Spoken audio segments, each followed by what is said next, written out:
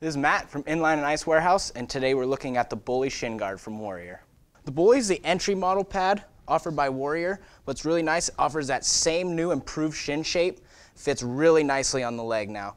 It's ribbed for strength as well as ventilated for that extra airflow. Looking at the padding and the protection on the side, a nice dense foam featured right here in the thigh guard as well as throughout the shin. Nice plastic insert right here in the extended joint area.